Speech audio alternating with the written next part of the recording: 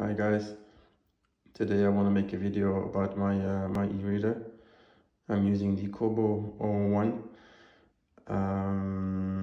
Actually, I want to show you how to transfer ebooks to your device. The advantage of using a device like a Kobo against using a device like a Kindle is that it's an open device. There are no restrictions, so you can pretty much use it like you would use a flash drive. The idea came up after my girlfriend struggled with transferring the ebooks, so I thought I would make a video about it. The process can be intimidating, but actually it's very much it's pretty much straightforward. So yeah, let's get started. Hey guys, I'm back. Yeah, like as promised, I will show you how to transfer ebooks from your computer to your e-reader. First, I want to mention that there are two options to do it actually. The official way to do it is to download the app directly from the Kobo website. So is this Kobo desktop.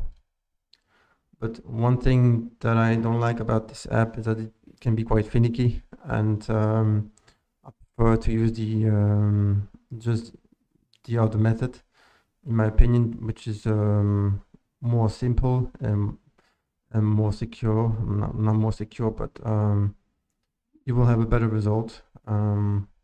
So yeah, it's up to you, but I would not use this app if I were you, because I mean on Windows it can be quite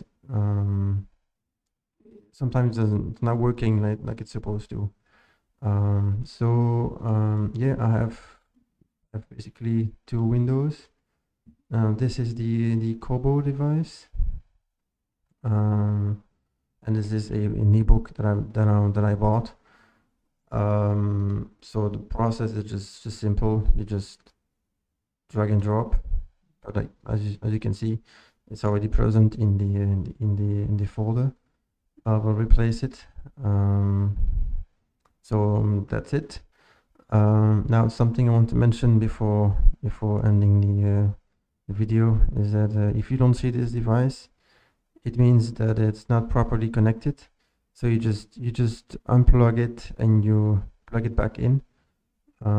So yes, that's what I would recommend that you do.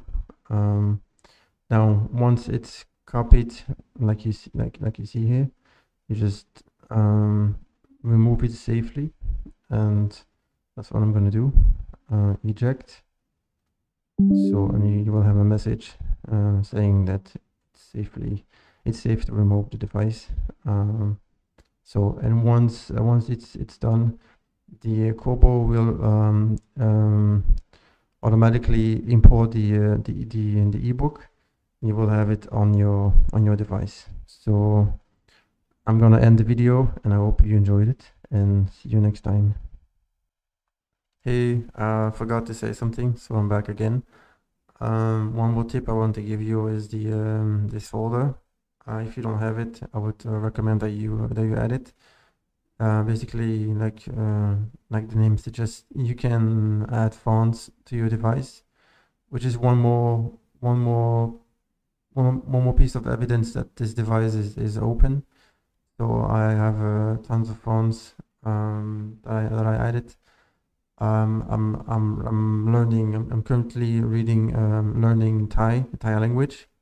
So I have tons of Thai fonts. So yeah, it's if you don't have it, this is one more thing that you can add to your device. So just new folder fonts, then you will have it. And believe me, it's very useful if you're going to learn something that's not a Roman language.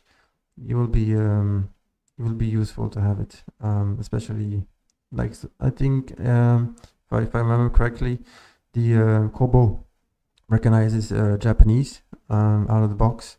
Some languages like Thai, like I mentioned, it won't recognize. So that's my suggestion, that you add this folder, and yeah, it will help you. you. Okay, so I'm leaving, and have a nice day.